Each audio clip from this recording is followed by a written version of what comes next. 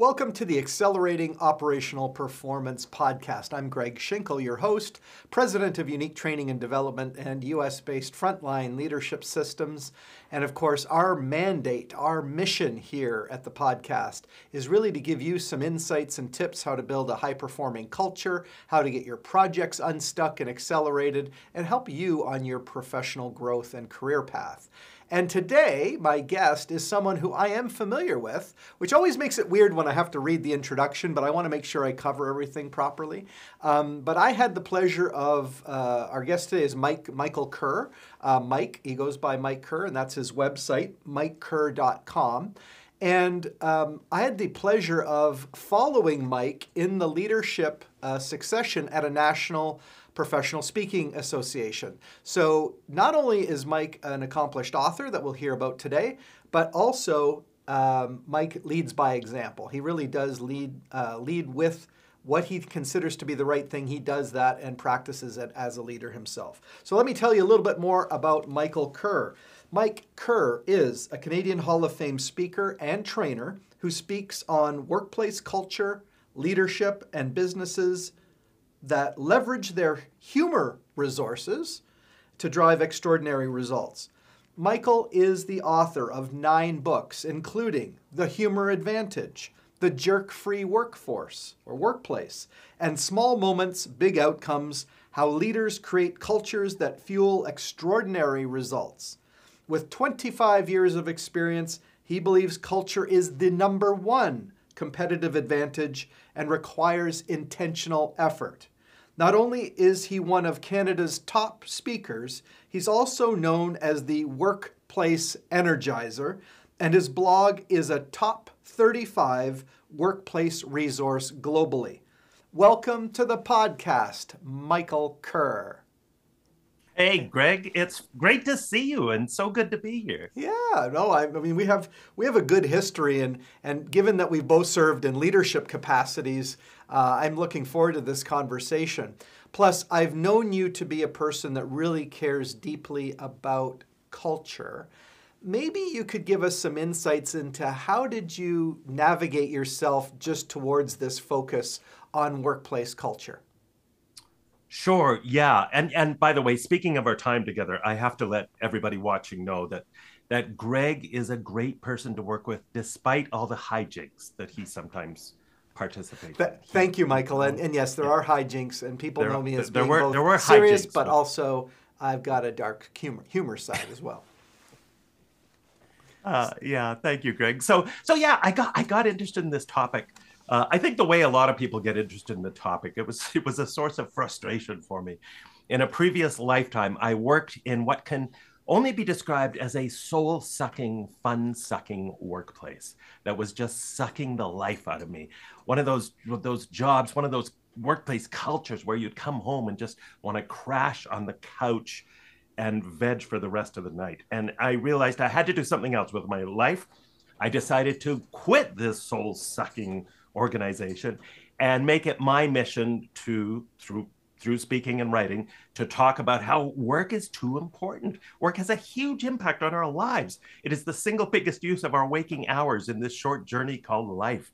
It affects our marriages and family life and mental and physical health. It affects who we hang around with, where we live, so many impacts on us that go beyond a paycheck. And so I decided to make it my little mission to talk about how work should not be sucking the life out of us, how work should be a place that actually gives us energy instead of robbing us of energy, a place where we want to show up on a Monday morning and be our best, because it is one of the single biggest impacts on our lives. And I started out, Greg, going down the humor in the workplace path. I started because I was known as having a good sense of humor as a manager in my previous jobs. I was always fascinated by that topic and the role humor could play in the workplace. But I quickly realized that really what I was talking about was workplace culture.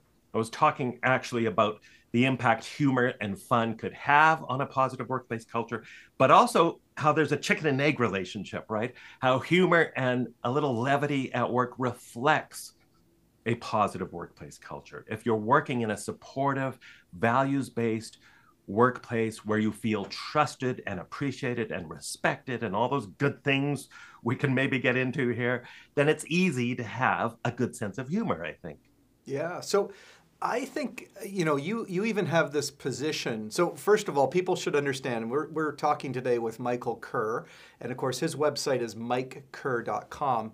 And if you have an association or a group and you need a speaker, what you can sense from Michael's interview with us today is he just brings it both in a humorous way, but also in a way, I think the humor basically allows the medicine to go down, right? Which is really to help people become culture leaders. And in fact, you really think that leaders at every level in an organization to focus on being culture leaders first. Can you expand on that a bit more? Yeah, absolutely. I think everyone, especially this day and age, has to think of themselves first and foremost as a culture leader. For the simple fact that we know no matter what organization you're in, what industry you're in, what business you're in, how big or small your organization is, culture is the number one driver of success. It is your number one competitive advantage. It affects absolutely every aspect of how your business operates. It affects how happy your employees are and therefore how productive they are and how present they are at work. It affects employee turnover rates, how well you can attract great employees. It affects the stress levels and resiliency in your workplace, how well your employees communicate with one another and work in teams effectively. It affects your customer service and your customer experience. I mean, every aspect of your organization is affected by culture. And it truly is your number one competitive advantage. I've asked leaders all over the globe a very simple, perhaps cliche question, but I've always asked them, so what's been more important in your success? You have this phenomenal business here. Has it been your business strategy, do you think, or your culture? 95%, without missing a beat, have told me, oh, it's our culture. Culture is everything. Of course, you need a good, strong business strategy. But if you don't have the right culture in place to drive that business strategy, you're not going to be as successful as you might otherwise be. So I think leaders need to think of themselves as champions of their cultures, of torch bearers for their culture. Awesome. Well, I can, you can tell that Michael's enthusiastic about this and he walks his talk. And Mike, your ninth book just came out recently, I think, in the last few months. And it's called Small Moments, Big Outcomes. And you really, oh, there you go. And you talk about 8 essential traits of an inspiring culture leader. Can you give us a few of those traits? Yeah, I won't walk through all 8, obviously, but a couple of the key ones for me. One of them is just this idea that real leadership is about connecting at that human level. It's about interacting with people. All the other stuff we do at work, right? That's the stuff of management. And I'm not dissing management. Some of my best friends are managers. We need strong management skills. Of course we do. It's essential. But there's a fundamental difference between being a manager and being a leader. I think it's difficult to lead paperwork or to lead a timesheet, right? That's the stuff of management, all the stuff you're doing, all the bureaucracy, the filing, the paperwork, all that kind of stuff is management. When it comes to leadership, though, that's about energizing, interacting with your people. I don't know how many of you out there who are married have tried to manage your spouse. It's a really effective way to find out how comfortable your couch is or isn't. Nobody wants to be managed, but they want to be led. So, Michael, I think, well, first of all, thank you for that. I'll take that tip home with me. But here's the thing that we've been talking about internally as we kind of move from just doing frontline leadership training to also doing middle management and even a new site leader program that we have. And it's around this idea of organizational distractions. So the things that you talk about, like managing things like timesheets and things. So somebody's going to be offended by this because they're going to say, my job in the company is to manage the timesheets and do that, which is, of course, an essential part of running the mechanics of the business. But we have to watch out that we're not distracted by these things that are management tasks and forget about the culture tasks. So please, again, some additional traits that you talk about in your new book. Yeah, for sure. Yeah, and that's a really good point, Greg, right? And it's, culture is about how you do the things you do, you do the things you're already doing, right? It's just maybe being more aware that every time you interact with another human being, you have the chance to either add something to your culture or take away something from your culture. In fact, there was a study by Harvard that looked into the best indicators of future successful leaders. And the number one trait they found was the most effective leaders were, and this was their terminology, they were positive energizers. They don't mean this in some woo-woo new age kind of way.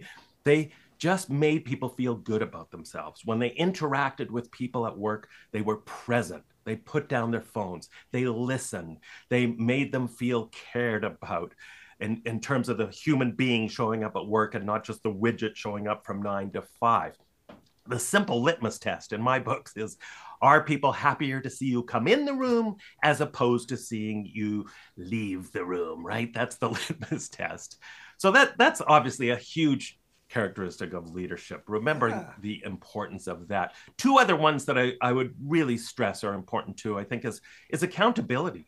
One is, as a leader, making sure you are accountable to your employees. That's incredibly important if you're going to build trust, if you're going to build respect as a leader, and not just with yourself, building a culture, to bring this back out to culture again, building a culture of accountability where everyone understands that it is their job to step up and be responsible and be accountable for their own behaviors, for their own words that they use, their own actions.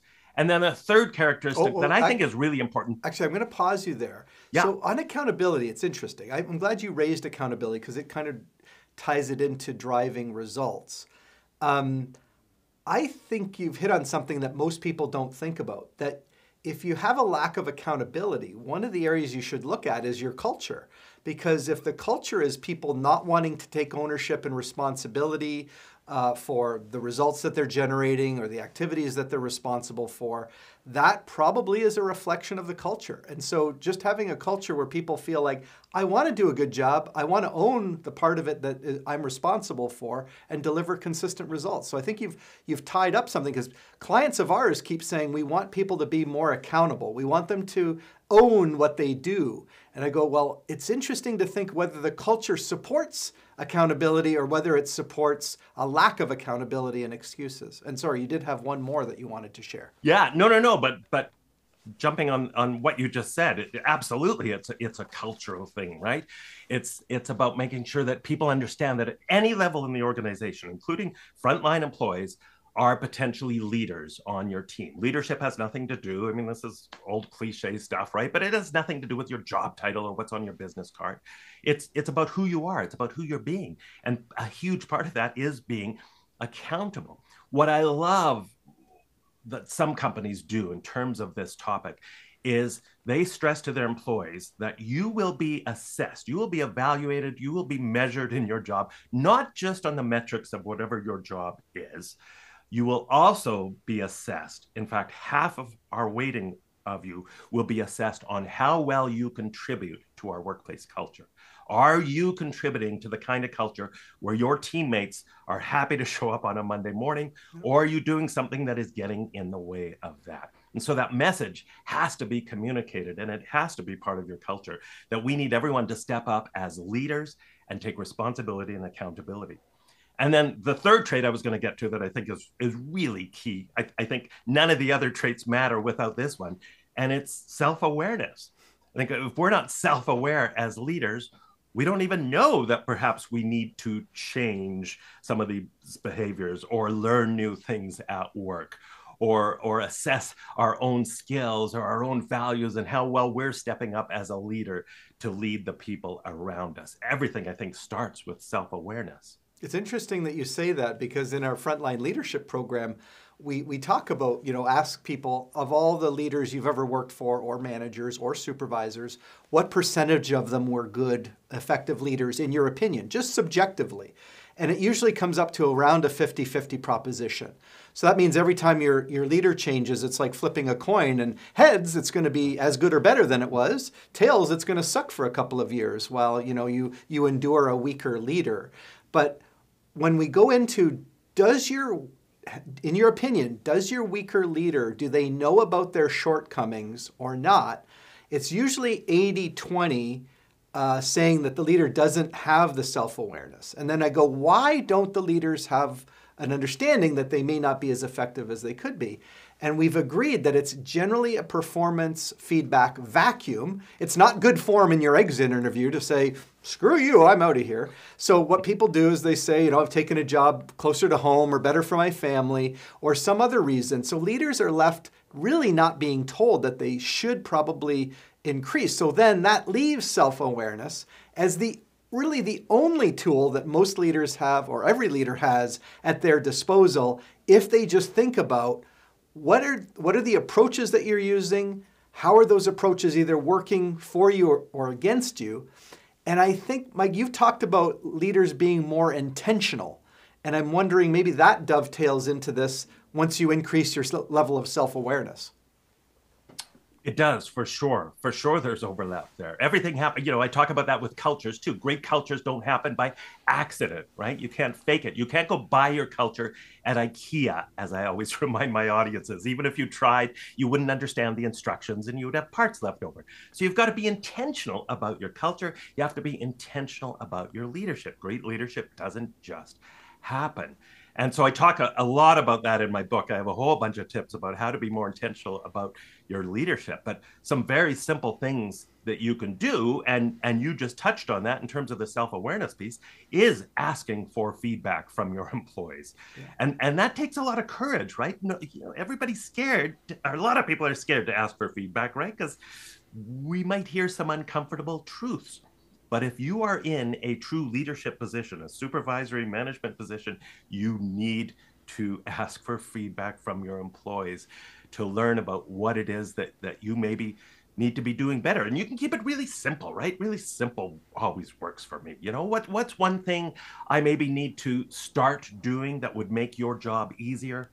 What's one thing I need to stop doing that would make your job easier, right? Even if it's that simple a conversation, but asking for feedback, being courageous enough to asking for help and asking for advice is one of the most powerful things you can do as a leader. This isn't a sign of weakness, it's a sign of strength to ask your employees for their advice and help. Actually, and it shows that you respect them, you respect their wisdom. My production team just held up a cue card with 3 things they'd like me to stop doing.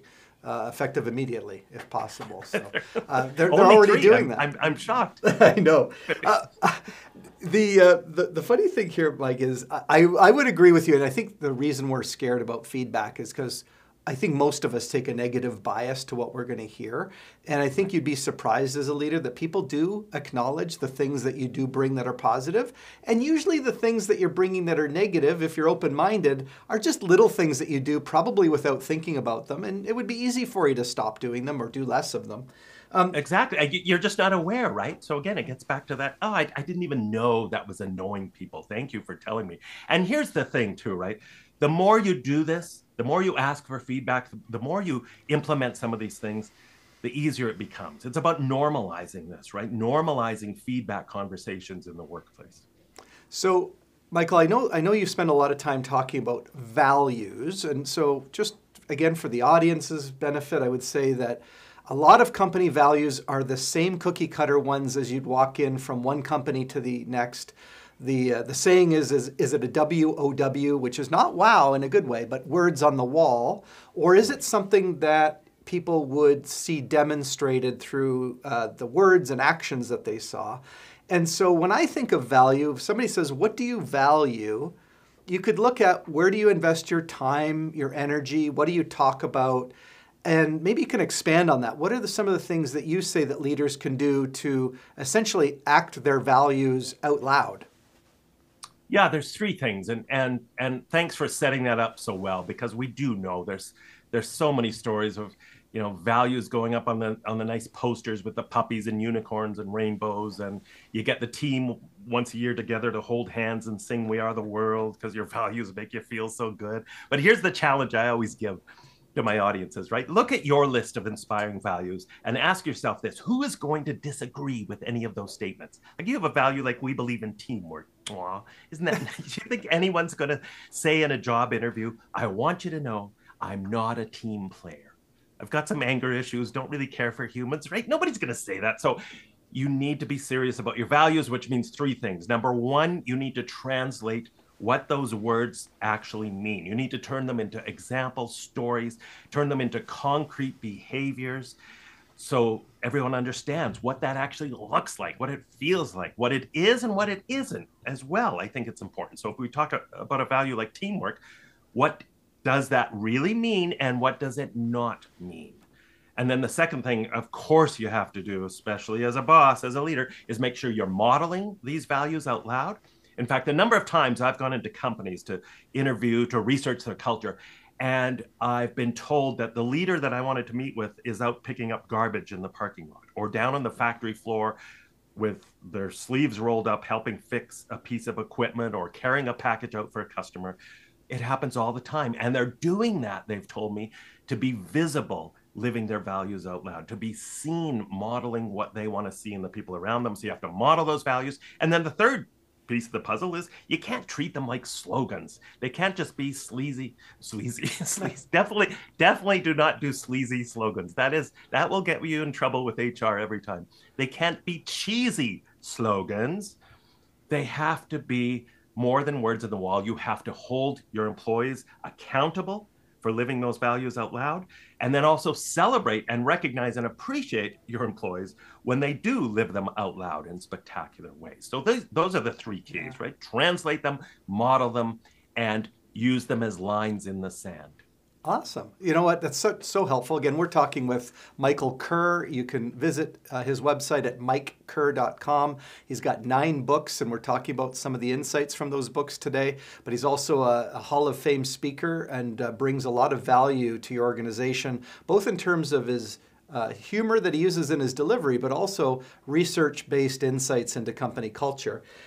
Mike, you and I work together in this not-for-profit volunteer leadership role, and we worked on some longer projects. And I know that you have some things to say about how people can get longer-term projects, keep them on track, see them to the finish line. I wondered if you could share some of those insights. Yeah, I hear this all the time, right? Especially when you've got a long-term project that people, of course, motivation starts to flag, people lose interest. So it's really key that you as a leader, as a project team leader, you keep that momentum up. And there's a few simple ways of doing that. One is to figure out, and anything I think can be turned into a scorecard.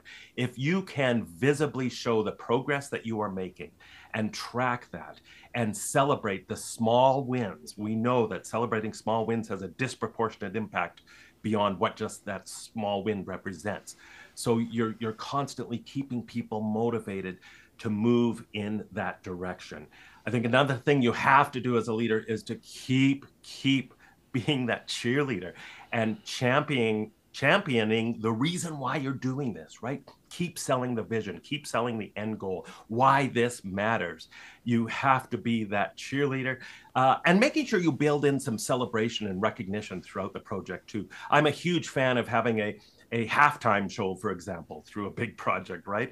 Now, it doesn't have to be as big as the Super Bowl halftime, but, something, right? To kind of lift up spirits when we know people are starting to maybe lose a little momentum. And then even something near the finish line, because we know from a lot of research, you get 80% towards the end of a project, 90%. And then that's when things sometimes get really bogged down and you get frustrated because you can see the light, but the light keeps getting a little further away. So holding a celebration, like we're almost there, folks, kind of party rallying celebration just to keep the motivation up. And then making sure, if you're working on a project, make sure you plan this into the project planning, that at the end of this project, you have something planned in terms of a celebration to wrap this up properly. Don't just move on to the next project. Make sure you celebrate and appreciate your employees in a significant way once that project is done.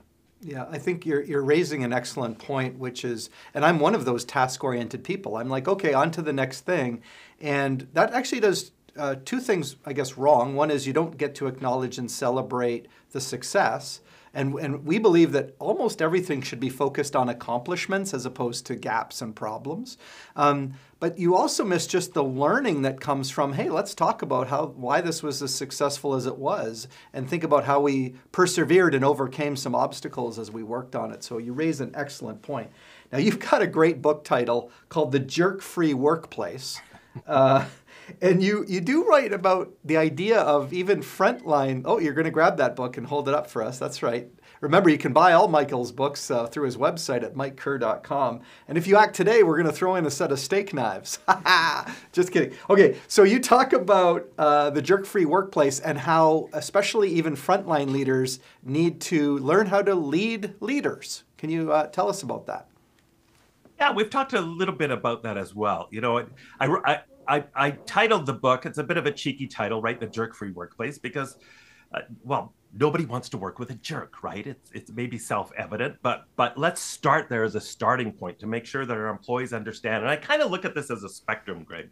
So at one end of the spectrum, you've got people that are maybe doing jerk-like things that are potentially even driving some of your good employees away to leave your company, to leave your team, that are driving people nuts, that are demoralizing employees, causing stress. So I think as a leader, you need to have those conversations about, again, just what does it mean to be a good team player? What does it mean to be a good neighbor with your teammates at work? And very often it is just those simple little things that bug people. And so it's about raising awareness, but you have to have those conversations.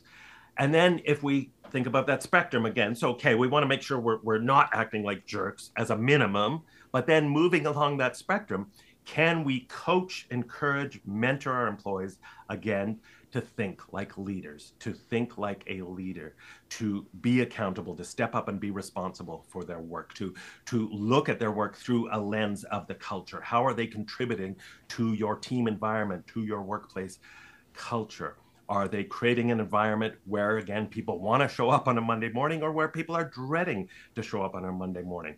And so encouraging people to think like leaders. And I think you have to implicitly say this. Just tell your employees, we want you to think like a leader. So we're going to ask you for your opinions. We want you to think. We are paying you to think here. We want your ideas.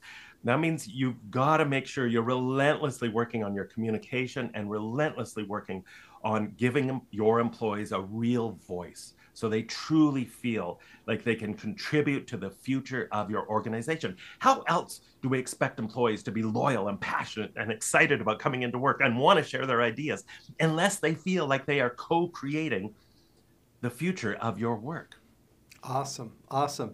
Now, one thing, and again, I want to reiterate, because Michael was the president of a board that I was also on, and eventually I followed him up as the president the following year. What I can say is what you're seeing in Michael today is exactly the culture that he created on that board, and it really made people feel good about serving, because sometimes you get onto boards and you're like, oh, it's okay, or it's an annoyance, but Michael, you always made it fun. And one of the things that you've espoused, and it goes all the way back to one of your earliest topics that you continue to weave in, despite your 25 years of expertise in now building healthy workplace cultures, is this idea of humor.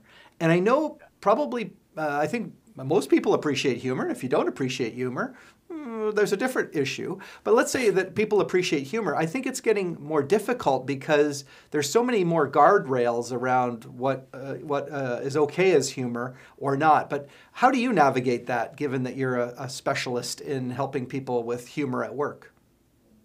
Yeah, and I'm always careful to say, look, when I talk about bringing more humor to work, especially maybe as a leader, as a boss, I am not talking about being a stand-up comedian, right? I'm not talking about telling jokes. It's not even always about being funny. Having a sense of humor is about just bringing more humanity into your workplace, into your team. It's about being more authentic, more real. It's about laughing at those things you have no control over at work, which is quite a bit some days, I'm sure. And especially as a leader, it's about laughing at yourself more often. Is it not a truism, after all, Greg, that the more seriously a person takes themselves, the less seriously we end up taking that person, right? So if you're taking yourself overly serious as a leader, I guarantee you, your employees are going to stop taking you seriously because you're taking yourself so bloody seriously. And when it comes to navigating, as you say, that maybe these treacherous waters these days, how can you have fun at work without getting fired, right? I would just offer a few things. Again, it's not about telling jokes. It's about using humor in a respectful way. Wait a second, Michael. Did you hear the one about the accountant, the HR person, and the production manager that walked into the bar? No, I've been I just did kidding. not. I'm just kidding. But it's not about those types of jokes. Sorry, I don't have a Yes. punchline for that one. But we can write one afterwards. That's probably a safe one. I think that's going to end with a safe punchline. Here's one thing I've So, noticed, Michael, related to that, and then I want you, of course, to finish the thought on humor, yeah. is that I think I've been dealing with that, which is how do you you want to be taken seriously, especially when you're younger in your career. Then you kind of start to recognize the absurdness of thinking that you know things for sure that you really don't know for sure. And I really think you're onto something here, which is to try not to take yourself too seriously, because you want your team to know that, you know what, we're just trying to do the best that we can for as long as we can and help our customers succeed. So anyway, any last thoughts on humor and building it in more appropriately into the workforce? Yeah, and that's a really good point, Greg. I mean, when you take yourself lightly, remember, you're the orchestra conductor as a leader in the workplace, right? You set the tone, you set the atmosphere, the mood, you set the music, right? So when you take yourself lightly, it creates that environment where everyone else just feels they can be a little more themselves, right? They can breathe a little easier. They don't have to walk on eggshells, and it's okay to be human and make a mistake. But what I hear time and time when I go into workplaces that are known for huge amounts of humor and fun, like they're known for that as part of their culture, and I ask that very question, how do you navigate this in this day and age, and with all the political correctness going on? They always look at me like I have three heads, and they say it's not an issue. And they say it's not an issue for this simple reason: you get the humor that I think is reflected in your culture. So they will tell me time and time again, we have a very positive, respectful culture. So if your humor is disrespectful, they don't view it as a humor issue. They view it as an issue of disrespect. It's something else, not related to humor. Humor is just the tool that you're using to convey that thought or an idea. And there's actually a study, this is fascinating to me, in the International Group of Humor Studies, of which I'm a member, where they looked at the role of the office clown in these different IT companies. And what they found was there was an enormously positive impact of those characters. Those were the people that tend to keep the cultural history alive by retelling stories. They kept morale up. They kept things light when things got boring. They were tension breakers. They asked challenging questions of the senior leadership. There were all these benefits. But when the CEOs were asked, do these office jokers ever cross the line? The answer, I think, is really enlightening and really important. They always said, yeah, of course they do now and then, but don't let the occasional mistake destroy all the positive that those people play in the workplace. And that's what I'd say about humor in general, right? Don't be so scared of it that you end up squashing any semblance of humanity or compassion or fun in your workplace for fear that there's going to be the occasional misstep. And when there is an occasional misstep, go and have a conversation with that person. And usually they know they crossed a line. Yeah.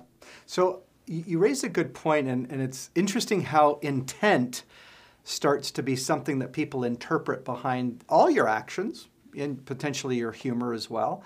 Is if the culture and if your reputation is that people know you to be a person who have good intent, they'll allow a little bit more leeway if you happen to stray over the line every once in a while. But if they question whether you've got a positive intent, then those actions are judged more harshly. So people don't realize that your ability to command trust and respect, or command is the wrong word, your ability to earn trust and respect and demonstrate it really gives you some latitude as a leader in those eventual occasional missteps, and your willingness to acknowledge them and apologize for them is important to maintaining your culture, and it allows people to be themselves. I love how you stated that. Yeah, absolutely. So, Michael, what would your advice be? This will be our final question, but I'm curious because your audiences are very widespread, diverse from age-wise.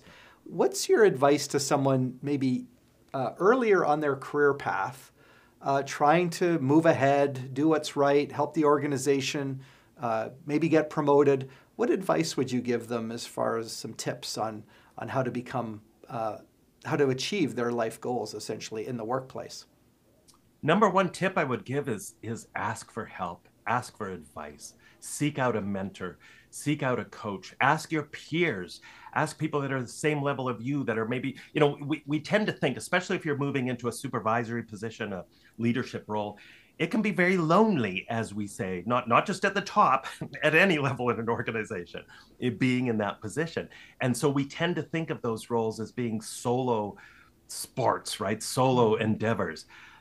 I think the more you can get away from that and reach out to other people that might be going through similar things that you're going through, where you can have a trusted group and talk about perhaps even some of your insecurities that you have, some of the concerns that you have about your job and moving up in the organization. But for sure, my number one advice, seek out help. Don't be afraid to ask questions. Again, asking questions is a sign of strength, never a sign of weakness. And it demonstrates that you care about your career, that you care about contributing to your organization. Most people, they love to be asked for advice and to be asked for help. And they will gladly offer it to you if you just reach out. Awesome. So many words of wisdom today, Michael. I hope what people get a sense of is, even though Michael's been around for 25 years in this space as a practitioner, do you hear how he taps into his research, how he taps into staying on top of the latest trends and examples? So again, having seen Michael speak, knowing that he's in the Canadian Speakers Hall of Fame, he definitely brings a lot of energy to the keynote presentations that he does, along with the coaching and consulting work that he does. So Michael, thank you so much for taking the time to be on the podcast. Again, you want to reach Michael, you can do that at mikekerr.com. And he'd love to have a chat with you about anything that your organization is facing in the areas of culture or just trying to build a high-performance team.